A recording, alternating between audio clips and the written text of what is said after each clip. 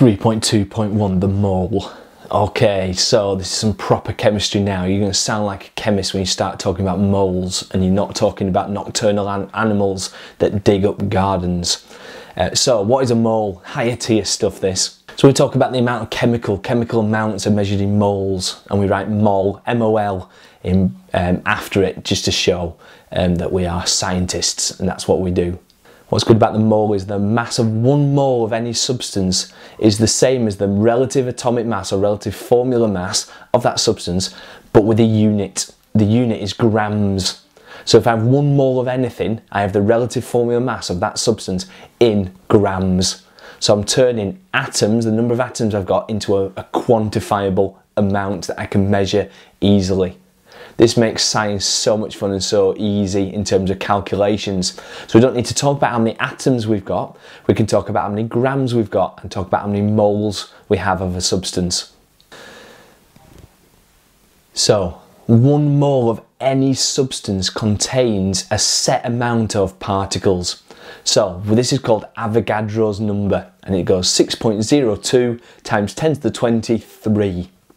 So 6.02 times 10 to the 23 is the number of atoms in 1 mole of any substance.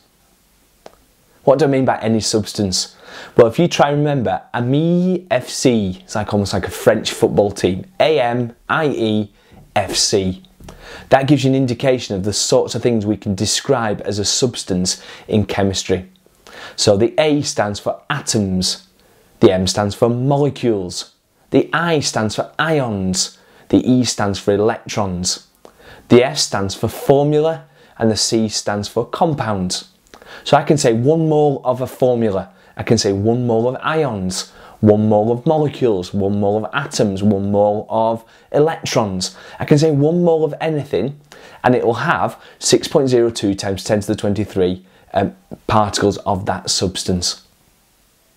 Try using that AMIE-FC to try and remember 6 things that the word mole can be referred to or used to explain. So let's look at it more general. If you have 1 mole of carbon, what I've actually got is I've got a mass of carbon which equals the relative atomic mass of carbon. So if I look in the periodic table, carbon has a relative atomic mass of 12. So 1 mole of carbon will be 12 grams.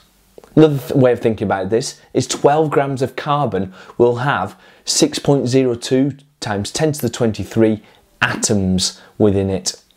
Now what's 12 grams? Well, if you think about a Mars bar is about 25 grams. Chop the Mars bar in half, that's just about 12 grams. Half a Mars bar, if it was made of carbon, would contain 6.02 times 10 to the 23 atoms. That's a lot of atoms in 12 grams of carbon. So if you were asked to calculate the number of atoms in a substance, what you need to work out is the relative atomic mass of the substance, and then you just do the mass that you have of the substance divided by the relative atomic mass to calculate the number of moles, and then you multiply that by Avogadro's number, 6.02 times 10 to the 23. For example, how many atoms are in 1 gram of carbon?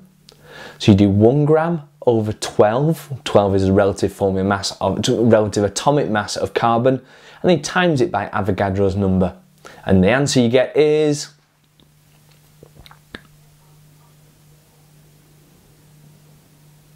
I'll leave you to work that out yourself. That would be worth 3 marks in an exam if you did it to the correct number of significant figures.